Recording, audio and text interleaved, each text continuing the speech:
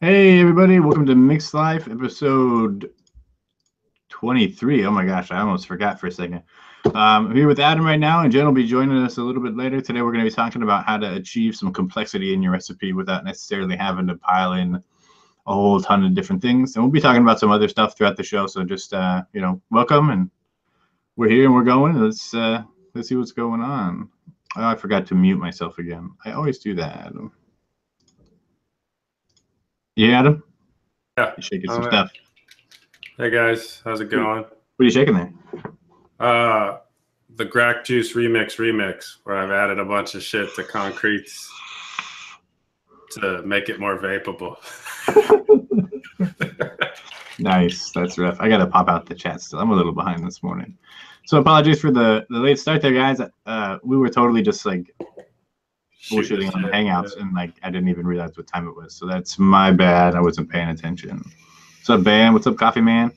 I figured we're going to have kind of a quiet show today. A lot of folks are out partying. We're getting ready for the eclipse and stuff. And I would be too, but our town is like a complete madhouse right now. And there's like 10,000 people hanging out in the park that's like 2 blocks from my house. So I'm not going outside if I don't have to right now. Maybe later. And I have to work tonight anyway. So I hope everybody's having a great day. Last week we talked about, or last week I put up a post in the Mixlife group, in the Facebook group.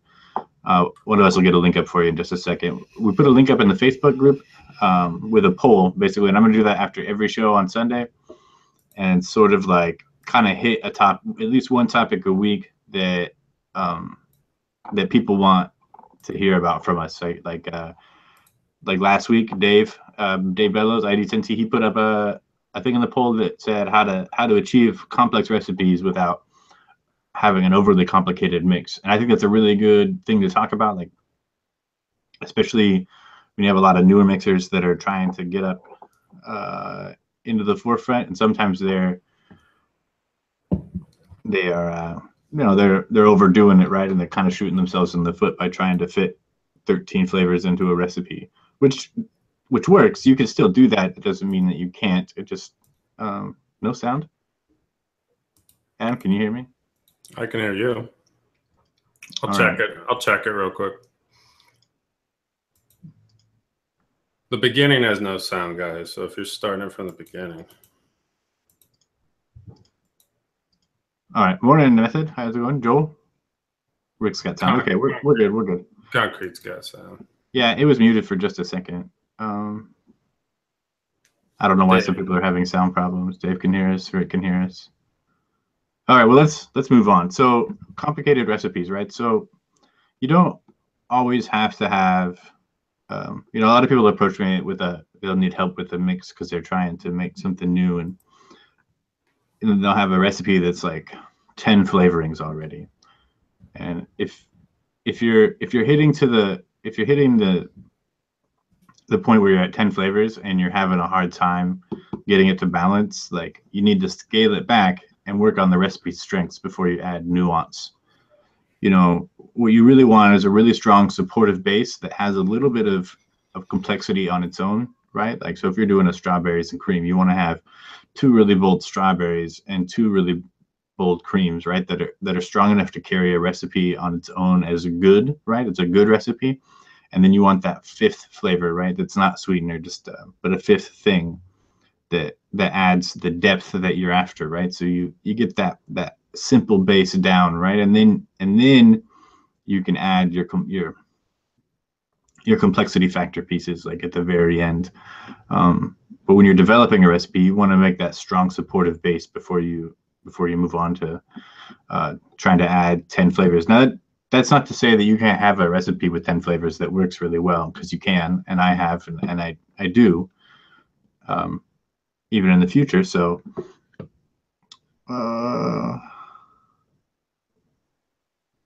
okay, I don't know what that is. Sorry, I just got a Facebook message that was like popped up as important or something. Anyways, so where was I? Adam, where was I? You're saying that it's better to build the base of your recipe before your base shouldn't be 10 flavors. Your base should be, 5 to 6, and then you accompany And if you're going to go that high, you should be able to kind of explain yourself for why you have that many ingredients. So that's what you were discussing. Yeah, I mean, you can do that, right? Like sometimes you build from your point A, right, which is a 2 to 4 or 5 flavor base, right? Like a really simple, low percentage, lowish percentage, right, in the mid range. And before you start adding all those additives to get yourself to where you want with the complexity of a recipe, scale it back and look, can I get this additional complexity by just increasing or decreasing one of the other flavors first, right? Mess with the balance before you start making huge additions, right? So that way, when you start making big additions, it doesn't throw everything off to the shitter right away, right? Like if I have a simple fruit that isn't strong, when I add 0.5% of cactus, it's going to throw everything fucking sideways, right? So get that strong balance before you move forward. A lot of times when I see people making like a 10 ingredient recipe, and you look at what they're using, a lot of times they aren't using the best ingredient of the option. So when I say best ingredient, let's say you're using oranges, right? And then maybe you bought a Flavor Apprentice orange, and it's maybe not the best. And so what you're then doing is trying to hide the poor quality of that ingredient by throwing a bunch of other ingredients on it. And what's going to happen is you're going to muddle your mix, and it's not going to have the distinct notes that you're looking for. So one of the things I'll always do is, if you go to ELR and maybe you've never messed with, like, say, kiwi, or you've never messed with like a lime, go to ELR or all the flavors and look at how many times it gets used. And it's not the best way to do it. We talked about coming up with kind of a recommended flavor 4 type of list, but you want to find the best starting point, your original flavor, and then as you're adding to it, it's going to get better and better. If you're just trying to hide problems in your mix, you're going to end up, that's one of the reasons you'll see like a 12 to 20, let's say 20 ingredients. I've seen them. And a lot of times, if you look at what they're using, they're trying to hide problems with certain flavors that you shouldn't have used in the first place. So it goes back to, know your flavors. That's the important thing. But it's also know where that flavor that you have ranks in the level of flavors for that specific flavor note. And then from there, you can build off of that. If you're trying to build a peach with juicy peach as your base, you're not going to be able to get away from the candy aspect. But if you start with like a FA peach, white or regular, and then build back, you're going to have a much better beginning point to then work your way back. And I find a lot of times the more ingredients they have in it, they couldn't argue why. So that's kind of the important thing, is if you're going, into 10, 12, 13 ingredients, I'll totally do that. On the one shots, like Chris and I were talking about, that's something that we'll do because it's one of those rare points where everybody has the flavors. But if you're just trying to fix problems, a lot of times the answer to your 10 ingredient mix that doesn't taste like it should is that you're using the wrong ingredients to start with. Yeah, I mean, there's definitely something to be said for taking the time to vet the flavors that you're going to try to use in a recipe to start with in a development. But Russell Branch does make a good point that a lot of people, especially newer folks, are using what they have available, right? That maybe they don't have the budget, or they just haven't built a collection. Like I have an absurd collection, and so I don't expect everybody to have 30 different, like 30 or 40 different flavors, of each type, right? Like I have 15 or 20 strawberries, not everybody has that. And I don't even like strawberries, but I have them, because I know I need them to develop. But on the same note, it is important to take time to try to do a little legwork, or even just ask in the groups or ask one of us or something, if you're trying to build like the perfect peach, right? Or perfect whatever, and you just, you pick one or two of those those flavors that are on the higher end of the spectrum. You know, just to see where you want to start. You know, when you're thinking about that peach or that strawberry flavor or whatever, you know, read the reviews. Read people's notes. Concrete Rivers notes are an excellent source of base knowledge for you to like base your purchase on, right? Because his reviews are super reliable and they're really very accurate. So at least I found, obviously there's some differences with palettes and things like that, but the real key is to vet the recipe, the ingredients you want to use, and then to spend time with them and learn their full range, not the range on ELR, right? Like the ELR like usage ranges, and even the ATF, all the flavors usage ranges to a lesser degree. You know, they're preference based. There's a wide variety of applications for them, so they're not always reliable. Sometimes you can get better results after going much lower with the flavor than you would think, and sometimes it's the exact opposite, and you can go to a much higher percentage than you would typically think, or what's typically accepted.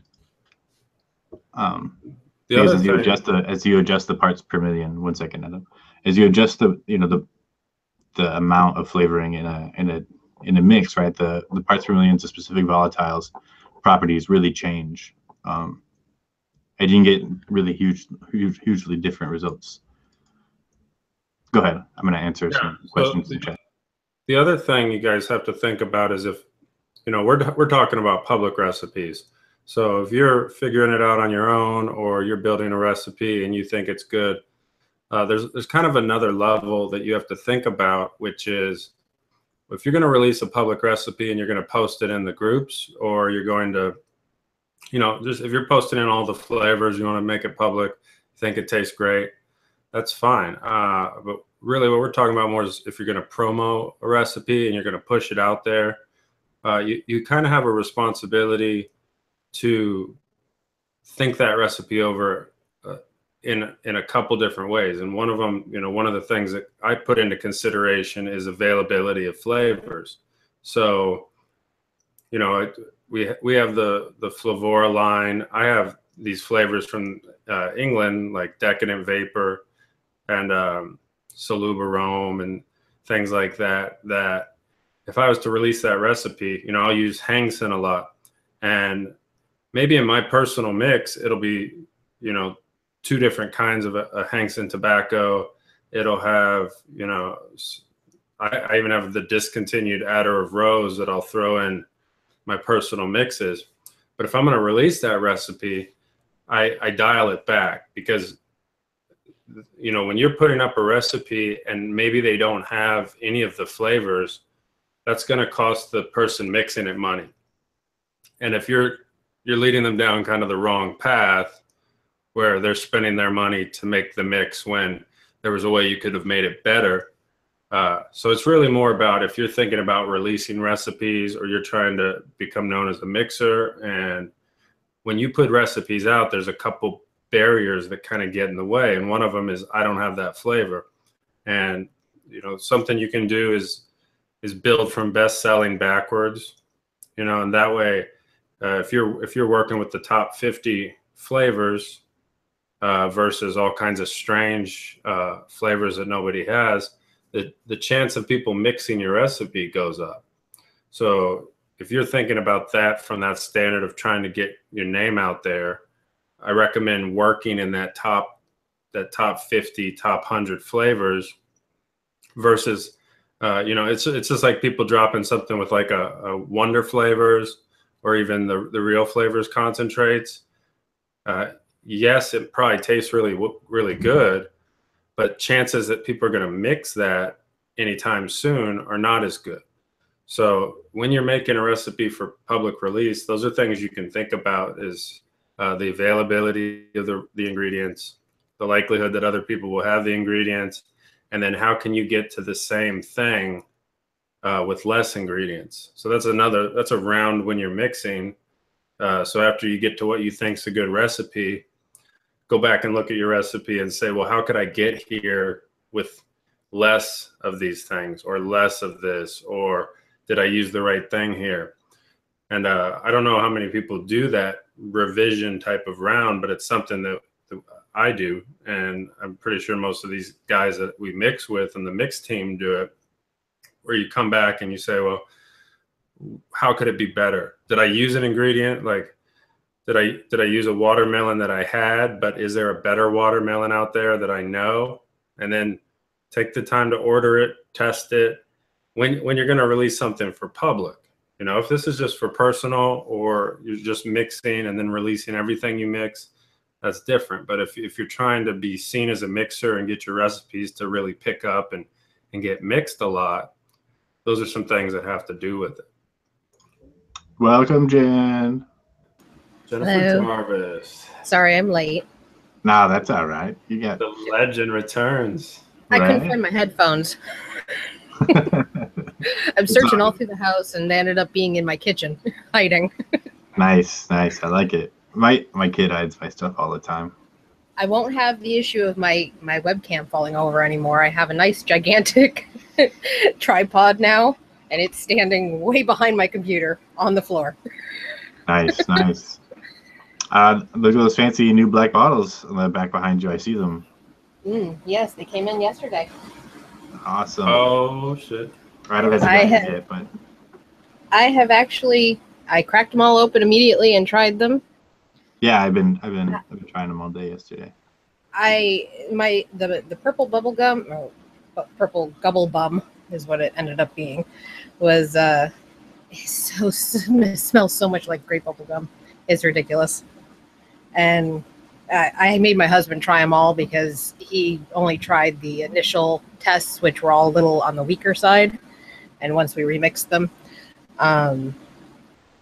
he was like, "Oh, these are so good." He's like, the Island Breezy one is like, "Oh," he's like, "I don't really get a whole lot of coconut, unlike me, who tastes nothing but coconut." But he's like, "It's so good. It's so refreshing. Like perfect amount of culotta." Nice. I'm excited to try yours. Mine came in 2 days ago, and I've been messing around with them the last couple of days. So keep an eye out for the mixer collection. They'll be coming up soon. And if you're interested in any carry lines in your shops and you are interested in carrying them in your shop, shoot one of us a PM and we'll get with our sales guy. In Canada. In Canada. We are currently only available in Canada.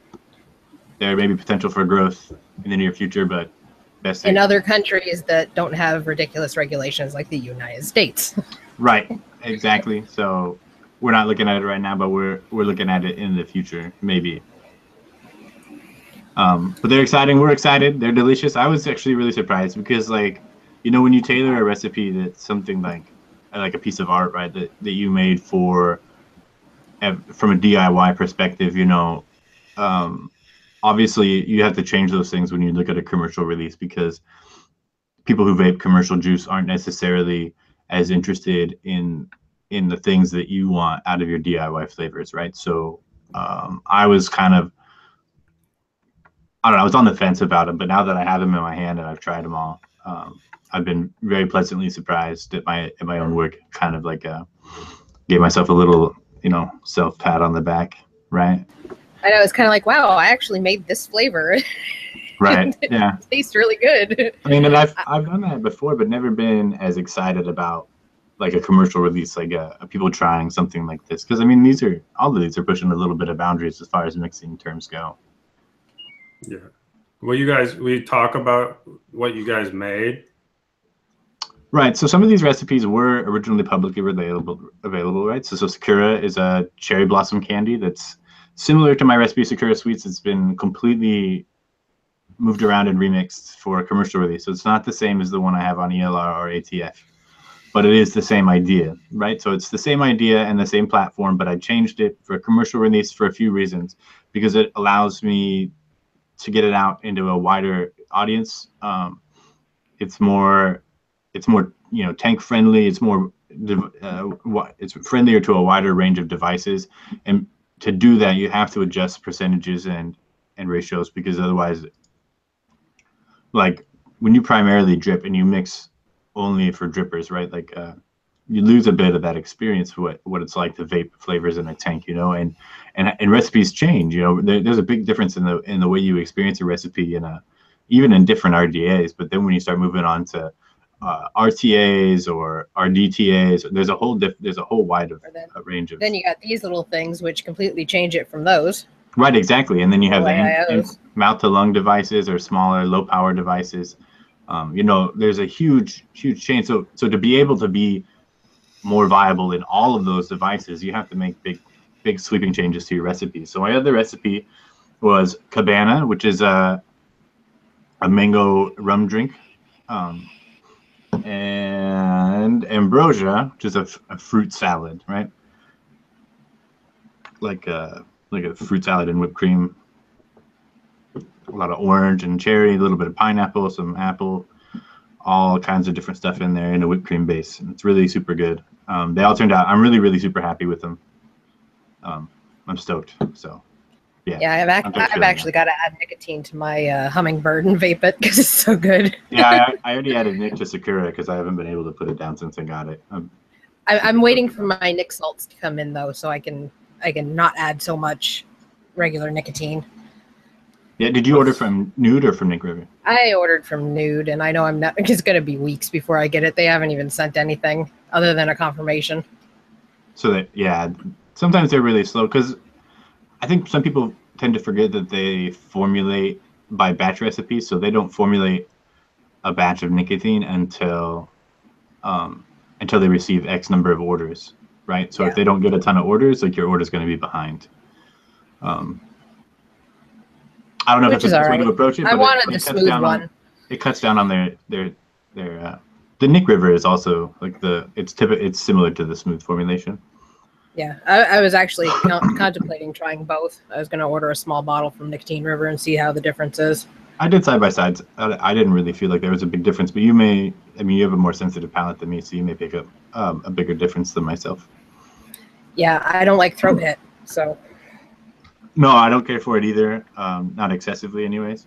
In fact, I noticed with the recent batch of samples, like I could pick up the difference in 3 milligram nicotine between what I use and what you guys are using. Even with Carolina extract, which is super smooth, like I can feel a little bit of difference. It's not a huge difference, but it's there.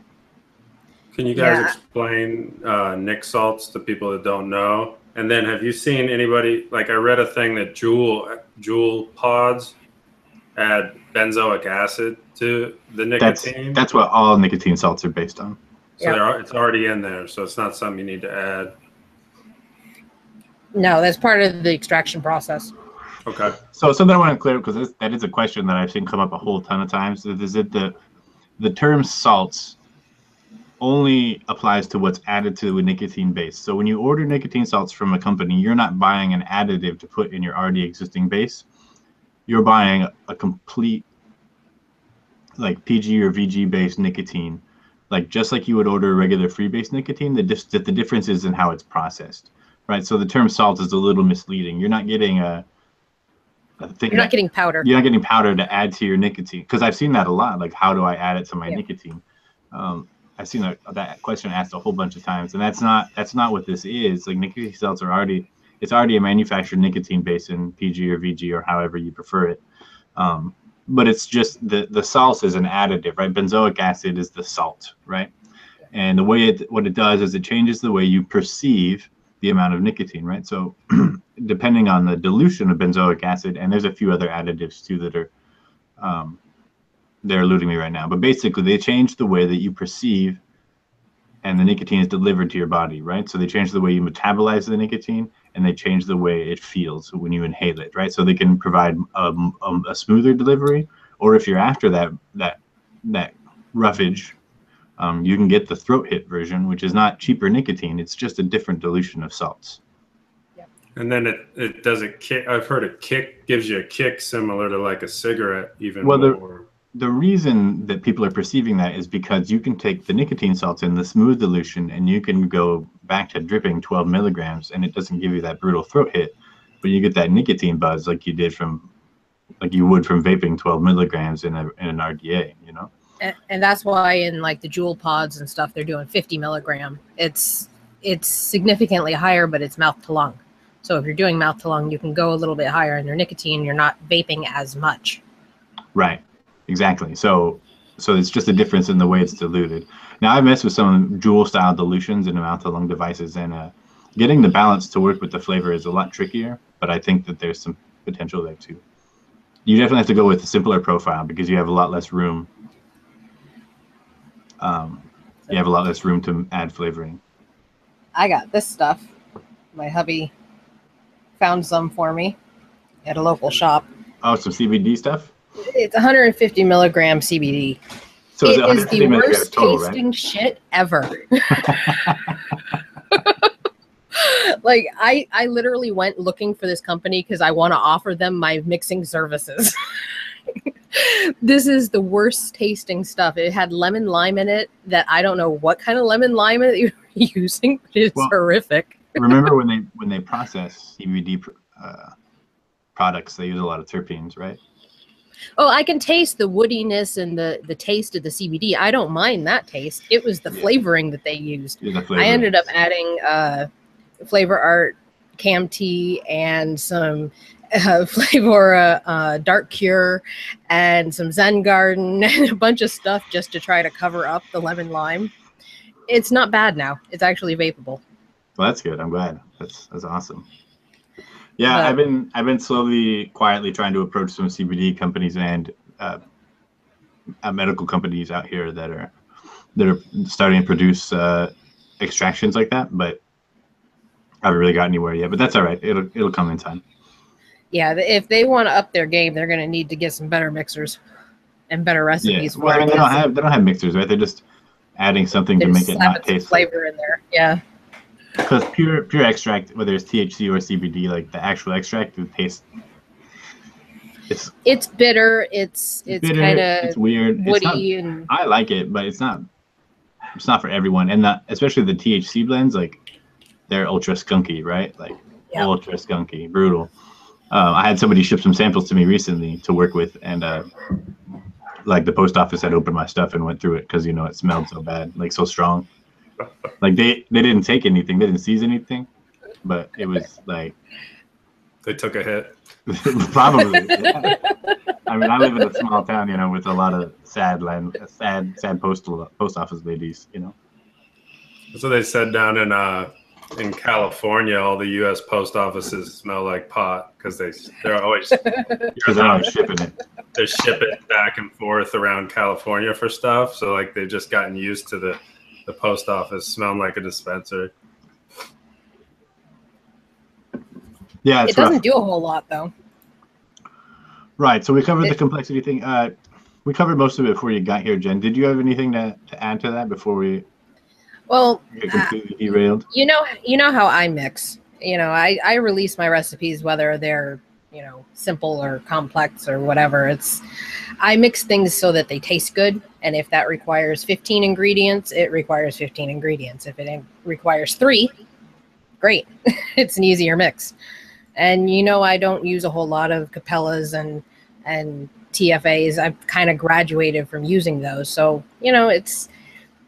it depends on where you are in your mixing journey, how authentic of a taste you want, what you're actually going for. I spend my time searching from brand to brand, looking for a specific flavor that tastes the best. So if that's, the more expensive medicine flower, or if it's, Flavoras or Flavor Arts or, some other off the wall brand that nobody's tried yet, then that's what it is. And I'll release the recipe, but it's not going to get mixed very often. And I know this. So, I'm not looking to be super famous over my recipes. If people mix them and like them, great. If they don't, maybe they can use it as inspiration and try subbing other flavors out for what I have as a recipe, just as, inspiration for a flavor profile. Well, right. And there's something we said to that too. So Russell Branch, I think, was the person that mentioned it earlier about, what if we just don't have the access, right? We don't have the collection that some of the bigger mixers have. And I think that's there's something to be said for learning how to make like appropriate substitutions. Yeah. And then just knowing your flavors specifically well enough to know how much you think you should use, in a substitution, right? So if a Flavor Art flavor is at 2% and you only have a TPA flavor, maybe you should start at 3 or 4%.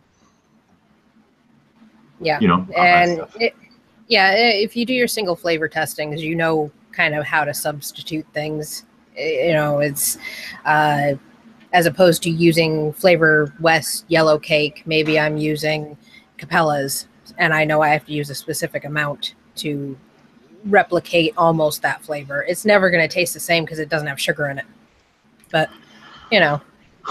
You know, speaking of Capella's yellow cake, I tried Capella's Jungle Flavors yellow cake, both, and they just, I don't know what it, Jungle Flavors was the better of the two, right, of Capella's. It was, yes. But Capella's, like, does anybody else get like a really off, like super brutal chemical note from Capella's? Even after like a 2-week steep, it just tastes funky. Well, I didn't go higher than 5%, so I don't know. I didn't go that high even. I think I went to 4%, 3%.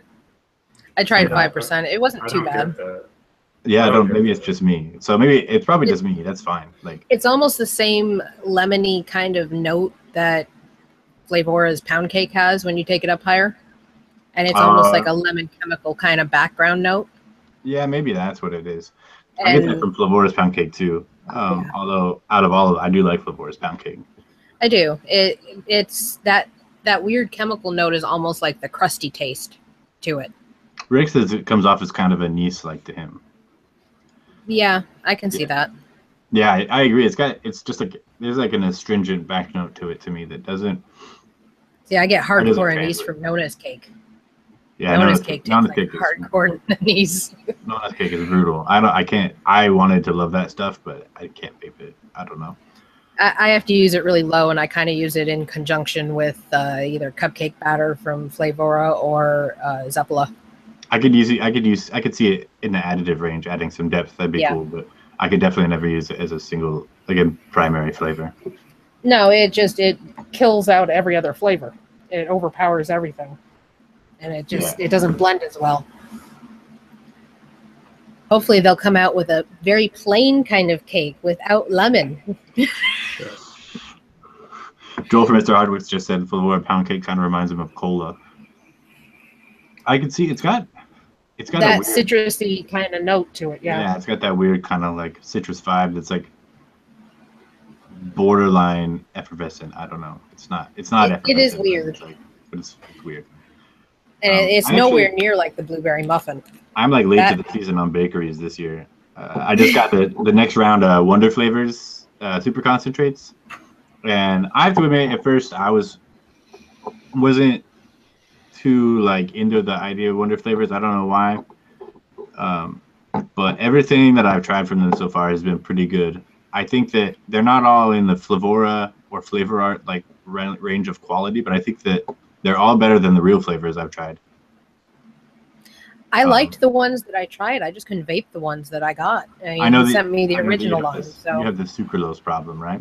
There's definitely sucralose in the super concentrate line. Like it's definitely there. It's even on the MSDS sheets. So it's not like he's not trying to pull a fast one, right? Like it's there. He says it's there. It's already sweet. Just don't add more sweetener.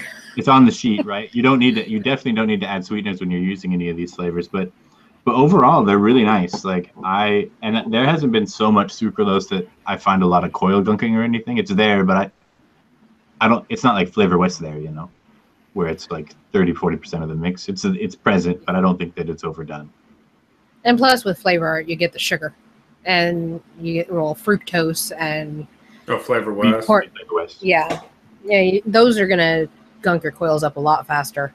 I mean, even a little bit of the Flavora sweetness with the stevia base still gunks your coils, but it takes a lot longer. Yeah, it takes forever. But so far, all of them smell great, except the sesame seeds. Sesame dough kind of smells weird, but they all smell really great. And the few that I've tried so far have been pretty nice. Like, they're not bad at all. What's that? Oh, my guitar cord. Yeah, it's a guitar cable, and my cat fucks with it sometimes, but I just leave it there because I don't have anywhere else to hang it up. I got the Flavor Express Sun Seeds. It smells like it could be the base flavor of either an ice cream waffle cone or peanut butter or Nutella. So I've got three possible recipes that I'm going to try. So it's sunflower seeds? Yeah. Don't they have the avocado too? 6 I weeks. do have that. I have that too. Tell me how it smells. I'm interested. It's kind of creamy. Kind of smells like peach yogurt. Peach yogurt, huh? Like if you have the peach on the bottom yogurt and you mix it up, it kind of has that almost that note to it. But then there's also almost like a kiwi kind of smell to it.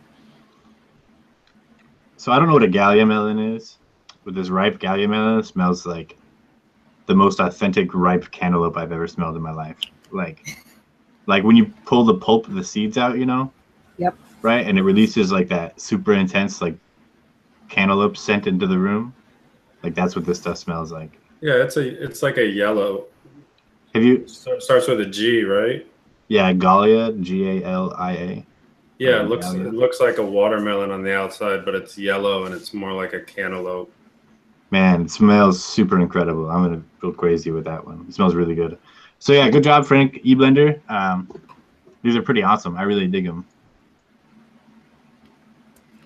As much as I don't like Flavor West, I got a bunch of their naturals too. The papaya smells really good. Did you get that Namato bar one that's supposed to be a solid chocolate? An IMO bar? Yeah, I haven't tested it. Tutal says that it's delicious, though. It's probably the best. He says it's the best standalone chocolate he's ever touched. I don't really tend to fuck with chocolates too often, so I haven't had a chance to mess with it. I always go really low with chocolate because I find too high and it ends up burnt tasting to me. Yeah, like I said, I haven't messed with it. Chocolates and I don't tend to get along very well. 6 weeks steep. That's my advice on chocolates. 6 weeks steep. It sounds crazy, but it works because I had these stupid chocolates that I hated. Like I literally would smell them and test them, and I was like, "This is trash." And I'd set it back on the shelf, and then I test it again, and I'm like, "This is trash." And then at 6 weeks, it was like a perfect chocolate milk. It just, for whatever reason, I have this theory that chocolates are 6 weeks steep. They are a long steep. Unless you go really, really low. Like I literally shake and vape the Flavor Art chocolate, but I only used like 0.15% as a total in the mix. So it's really low, but it's right there. You can still taste it. And I put in like mint and menthol because that's my my preference. But I like it like that, and I can shake and vape that, and it's not harsh, and it does steep out though, and it's kind of bland when you get to 4 or 5 weeks. So it's a quick vape one. So the coffee man was asking about a good high Nick mix for his penguin. I just got some reviews back from my Fireside recipe. It's available. It's a flavor pack on Bull City Flavors.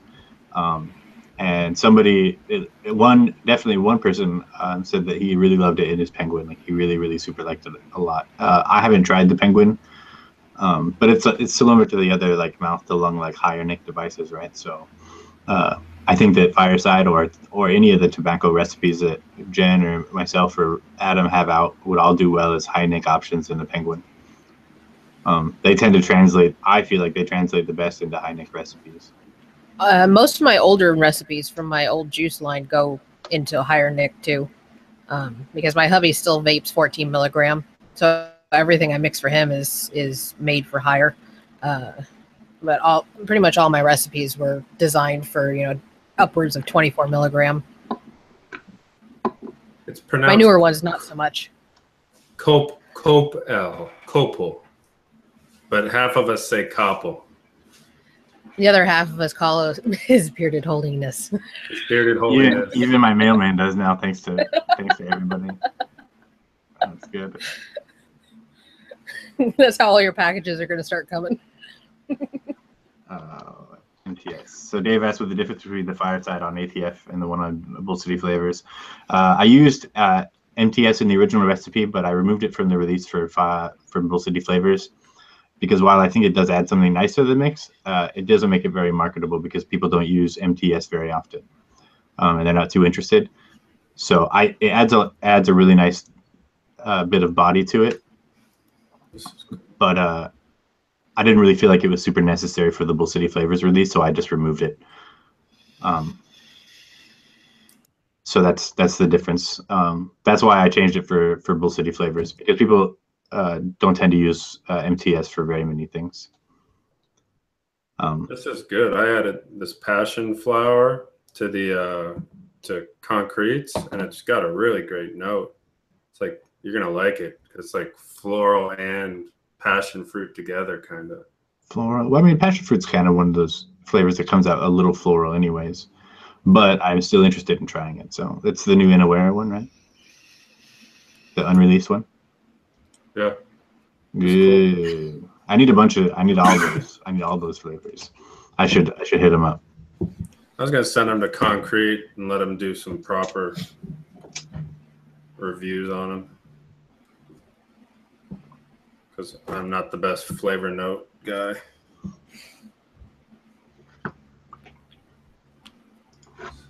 So Chris Garnier asked, is that the Chris Garnier? That's seduced. Oh my lord, I've never seen him in chat.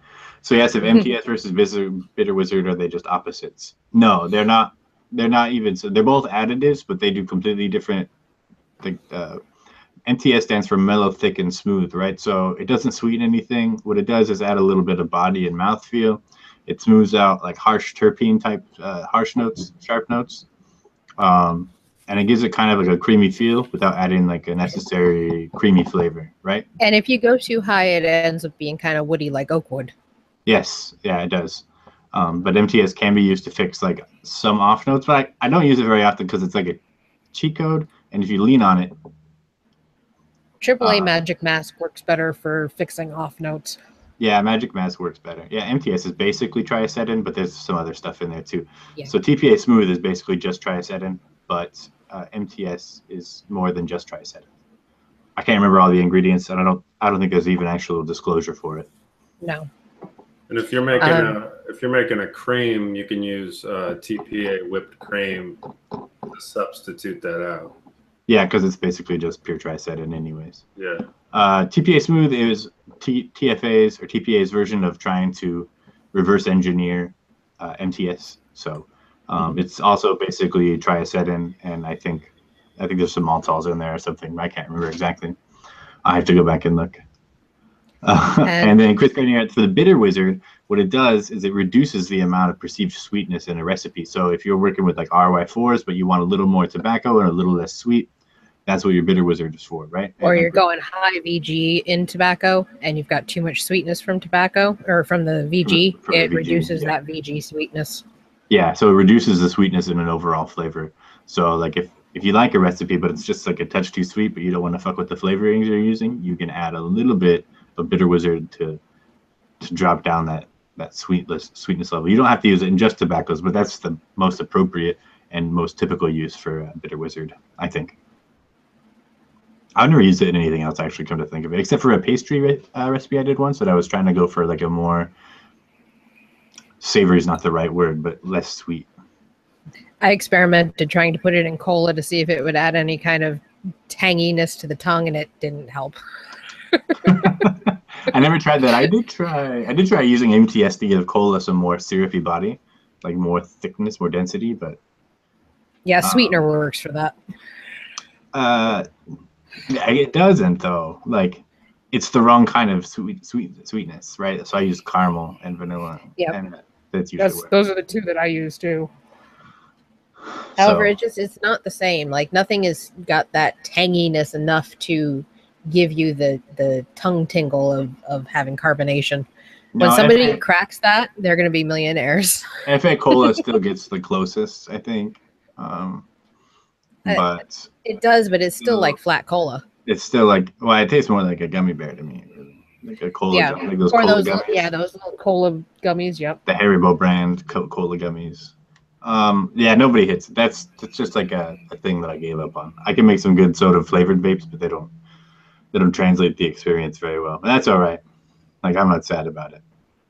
All right, I'm lying. I'm really fucking sad about it. You know what does do a good job though, but it only works in fucking root beer is Flavor West Sassafras.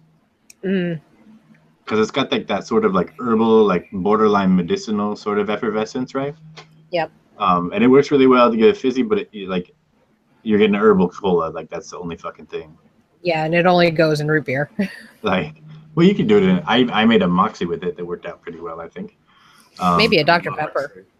Moxie, but nobody. I mean, fucking nobody drinks Moxies anymore. Nobody likes Moxie.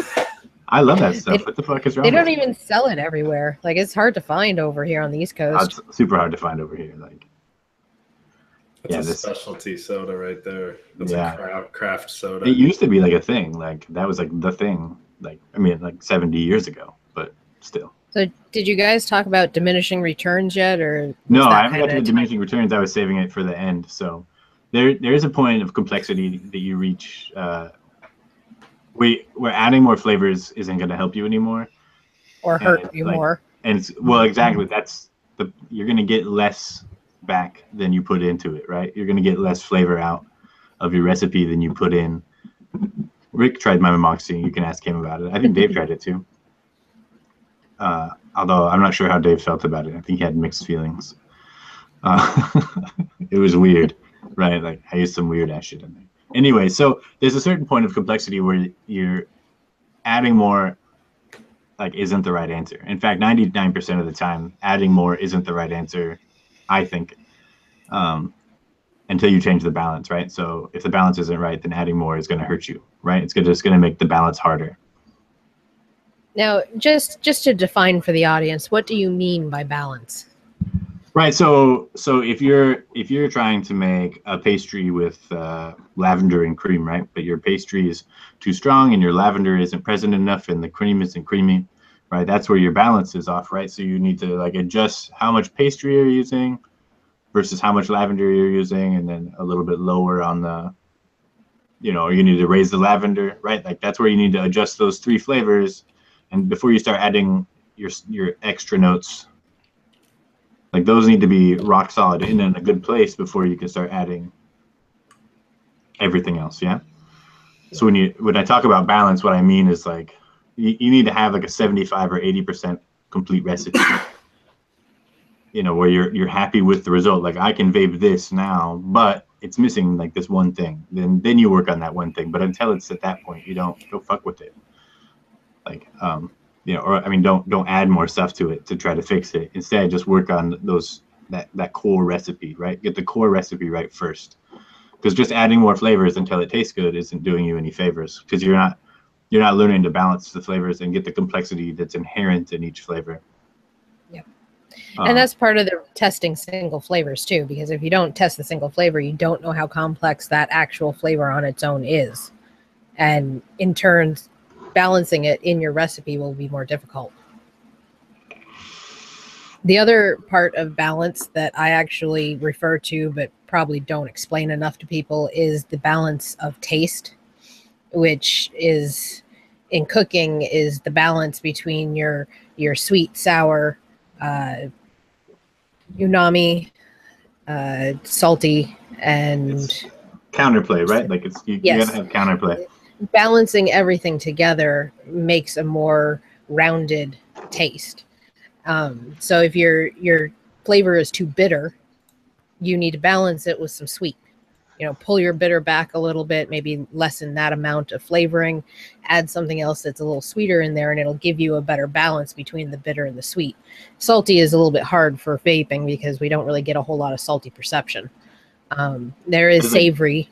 Umami with things like Zen Garden and some of the florals, you get the savory, and woody things, tobaccos are savory.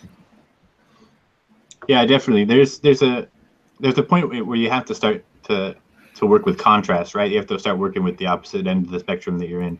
So if you're trying to make a strawberry and cream, but your strawberry isn't standing out quite right, it's just all sweet, like try adding something sour to counterbalance your strawberry and cream, right? So add a little bit of raspberry, like a tart raspberry, not Inawera, but like TPA raspberry sweet, or FA, or even something like FA FA Sour Wizard helps. Yeah, FA Sour Wizard works really well. Or TPA Sour works well too if you don't have FA Sour Wizard. I like FA Sour Wizard better, but they're not that different. So there's not a huge difference in them. So there's you definitely want to always work on the contrast, right? Like, because the contrast, what it does is you're only adding enough so that the contrast flavor, like lemon or raspberry, isn't something that you taste, but rather something that just helps you to perceive the rest of the recipe more clearly. Yeah.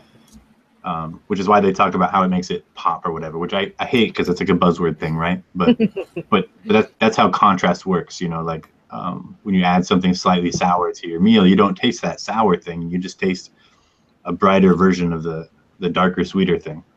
Yeah. Yeah, I hope that made sense. I'm a little tired, so I'm not very clear today.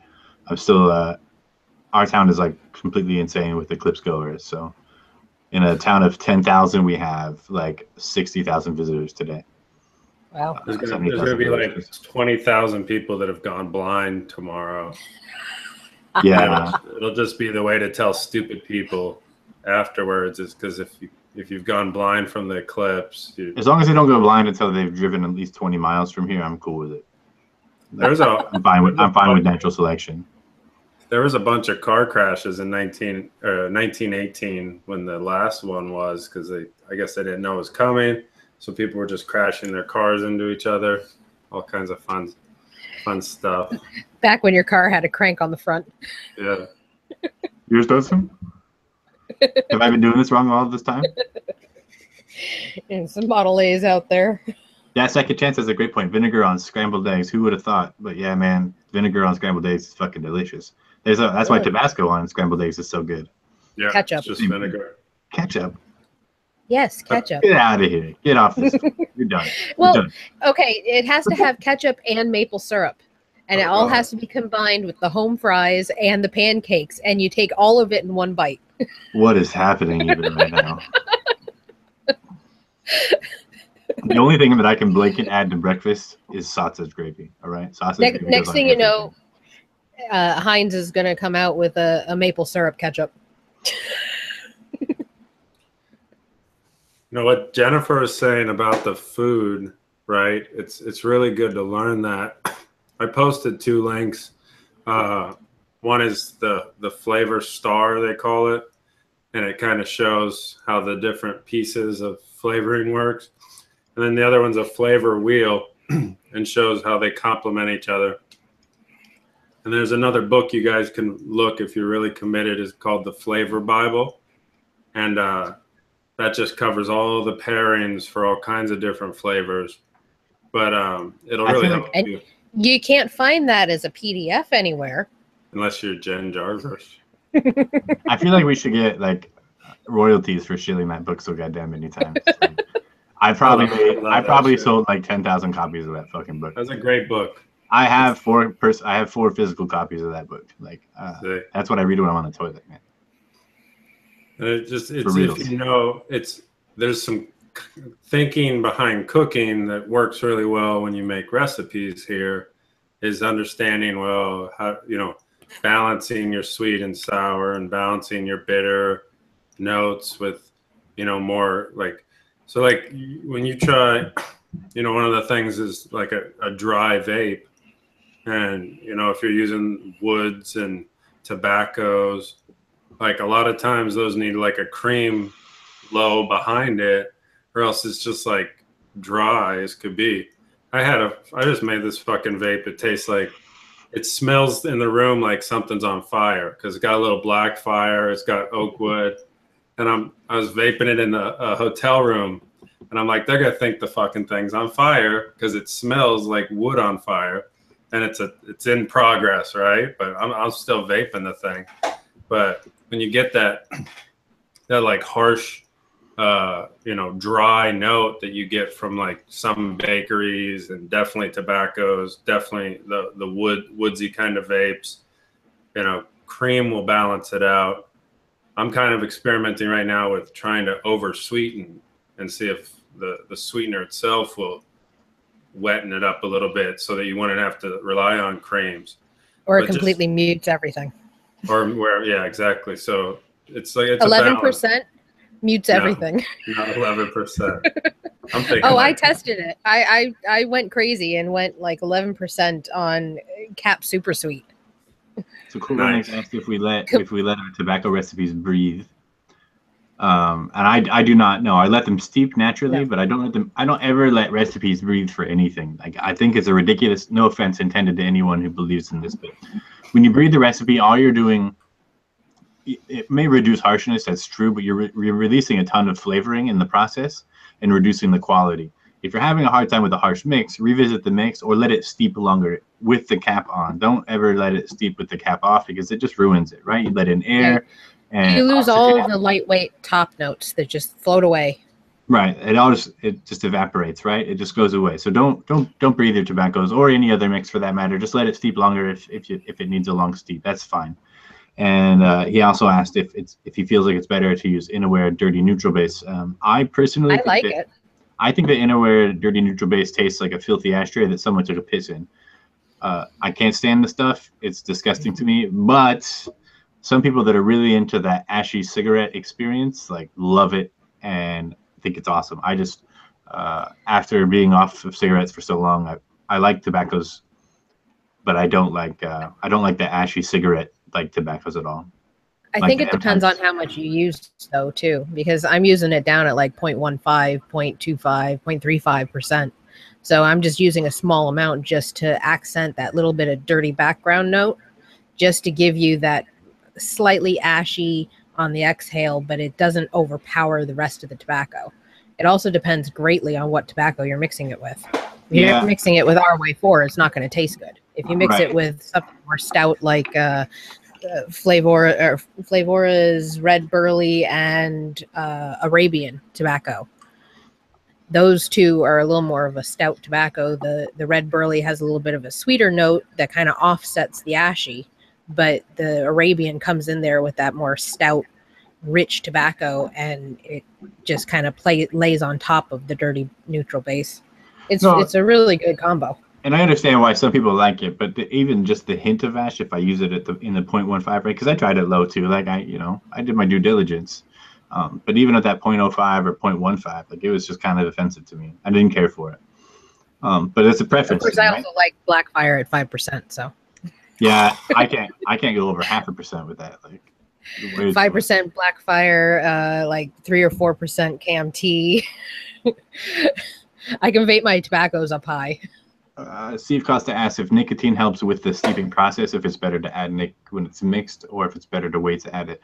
The only reason I would ever wait to add it is if my juice was going to sit for like 6 months or a year, right? Like, nicotine does affect the way your juice steeps, and causes some oxidation, and it does make some mild changes in flavoring. So if you find that your recipe doesn't, I don't know. It doesn't make big changes though. It doesn't make big differences.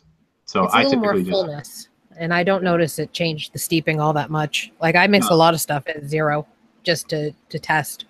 Right. So when I'm mixing all day long, like, or doing like testing for clients or something like that, I just vape 0 milligrams. So like sometimes I'll come back and add some nicotine when I'm done with it, right? Like after I'm done testing all day.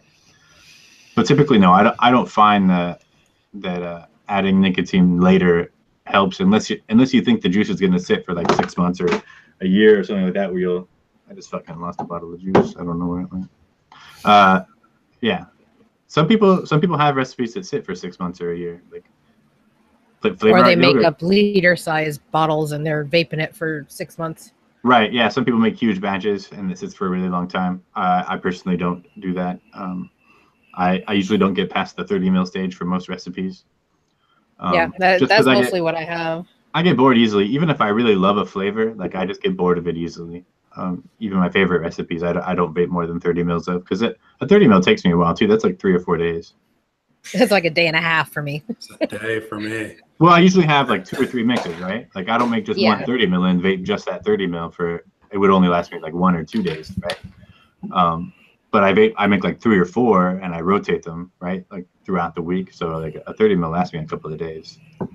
So like when I'm testing a new recipe, like when I'm actually in development mode, I will make 60 mils and then I will only vape that. So like I won't switch. And it really forces me to like love it or hate it. So by the time I'm done with the 60, you know, it's probably like 2-3 days, maybe 4, right? And then, but one, it kind of steeps itself a little more as you're vaping it. So if it's something that can be shaken vape, it kind of works its way through to coming together a little better. 2, it gives you an idea where it's going as you vape it over a couple of days. And 3, forcing myself to just vape that flavor makes me more analytical about it, where like I don't get to switch up. I have to really fucking like it or it's not going to work. And then my final test is that when it runs out, do I want to mix it again? And if I'm craving it and I really want to mix it again, it's ready to be released. That's how I see it. If I'm like, it was okay, it doesn't go out. So that's kind of my way of taking 60 mils and working through it over a couple days, just to really force myself to love it or hate it. Because like you said, you get tired of it. I totally would rather not vape the same flavor like that. But it really helps you when you're working on a recipe to get almost obsessively one-noted with it. And then by the time you get done with it, if you still wanted to vape more, that's a good recipe, at least for how I do it. Yeah, I have a different approach, but it's not too different, right? Like I'll make a 15 mil of the first batch, right? And I'll vape it pretty much exclusively, but then I force myself to revisit the recipe, right? And then if I feel that it's pretty strong on its own, I'll make it by itself or with one small change, and then I'll vape that again. But I force myself to revise every 15 mils, or to at least sit down and revisit it, right? So I know that it's time when I run out, you know. That's good. And look at a different approach, because I feel like I get I started to like kind of hit this like level of obsession. If I'm like vaping it too long, I start to overthink. Right. You know, so if I just stop what I'm doing at the 15 mil marker, which is like about a day, right? Like, then I can stop and be like, all right, well, here's what I liked about it. Here's what I didn't like. Now let's go to revision 1, you know, and then I'll do, and sometimes I can do 2 or 3 of those in a day if I have the whole day off or something. Chris Garnier is bringing the big questions. He's asking about how aromatic food pairings work. And I want to answer that question, but we're already at the end of our hour, and I would probably need an entirely new episode to cover like how food pairing works at the aroma level, right? Like that's. Oh, I watched a really good. It was like a 3-hour long talk on that from microgastronomy people. Yeah, if you can find the link, very fascinating. You should post it. Is it on YouTube or something? I think they were on YouTube. There was a whole lecture series on flavor pairings and food flavorings. They were also on a few websites that were associated with flavorings and food production, not necessarily vaping. Chris, keep an eye on the Mixlife group. I'll see if Jen, can you see if you can get that link up? I'll see if I can find them. I watched them like 2 years ago, so I we'll see if I can find them. There's a new Netflix series too about food stuff that's more like on the scientific level. But if you just look up gastronomy videos, you can find some really cool stuff. Oh, you can post a link, Chris. Go ahead. What's the Netflix series? I can't remember what it's called right now. No. I know the guy that was talking in the lecture I was watching has a restaurant, I think in New York. He was talking about how they put their salad on top of a bed of air that has been scented with grass. So the tomato tastes super fresh while you're sitting there and your pillow is deflating of fresh cut grass. Yes. And that kind of stuff, you know, can enhance an aroma. Even though you're not eating grass, you're smelling it and eating the tomato, and it tastes so much better and bright and brings back the memory of summer kind of idea. Yeah, that's a good link, Chris. Hang on one second. Let me see if I can find it. It's about it was this documentary about this like chef. I think it was actually an Anthony Bourdain thing. If you haven't watched Chef's Table, that's a great series. Chef's Table is a really good series. Yeah, that's good. And then what I've been hooked on is the Great British Baking Show. Mm-hmm. The Great British Bake Off. Is that good? Yeah. I haven't watched it yet. It's so good. Marvel Defenders just came out, so I'm like I'm hyper focused. It's silly and raunchy, and it's like real like light TV, but they do really cool pairings when they cook. So they'll do like rose, cardamom, ginger, different kind of things. So you can pick up like a recipe idea there in a bakery side. So you can really get inspiration from everywhere in the food world if you're looking for it, and then just know how to translate that to your flavors. I did just watch that Jiro Dreams of Sushi the other day. That was pretty good. That was good. I think just because of his his approach to the art, it was super interesting. But I think it doesn't really apply to mixing at all. Because it's fish, right? Oh, if you go in the Mixlife app, there's Jen's show, Concrete Rivers Flavor Notes, our show, and then there's another thing called DIY Mix Crew, and I've added like 100 videos in there, and maybe 25 of them are like flavor pairing, flavor sense, the way your scent, your nose smell works with flavor. So like really broad kind of different videos that would help. What are you giggling about? You're killing me. The way your nose smell works. Your nose smell works. The way smell works with the way you taste. Right. The way your olfactory affects its flavor. Right? Your olfactory. There we go. All right. I think we're hitting the end of our hour. We'll be back next week. Thank you, Jen and Adam, of course, for joining us today. Thank you, everybody, for viewing. I'll be posting another poll thread in the Mixlife Facebook group. Somebody had a link to it. I'll just get one real quick. I'll post a poll there. If there's something you want to see us talk about next weekend, then just put it in the thing. And we haven't discussed the did I miss something? me versus Rick. Okay, so we have the guidelines set. We have the guidelines set for you, but Rick needed a break. Remember from yes. So our last announcement. So we're gonna actually announce the contest next Sunday. Okay. With the rules and the restrictions and all the goodness. Right? Well, I did talk about diminishing returns, Christian Garnier. You cheeky bugger. You just missed it. Not my fault. No, so we'll announce the contest next week. And with the restrictions, this is going to be ridiculous. So we've got some fun shenanigans planned. Right? I am not vaping anything that will make me throw up. No. I'm just warning you. We have a plan. It's going to be It's going to be the best plan. It's the huge plan. We have wonderful plans, folks. Aren't they tremendous? They're tremendous. No. It's going to be good. Wow, we just got a bunch of requests. So, check out the Mixlife Facebook group, and I'll put a poll up sometime tonight or tomorrow morning asking what you guys want to see for your next show. Jen's going to do some shit talking with Rick next week. So, Rick, be ready for some trash talking. She's going to go like full WWE SmackDown on you. So, you better watch out. All right, thanks everybody for watching. Subscribe. And click the subscribe. Give me a little thumbs up, fancy pants. I'll talk to you guys later.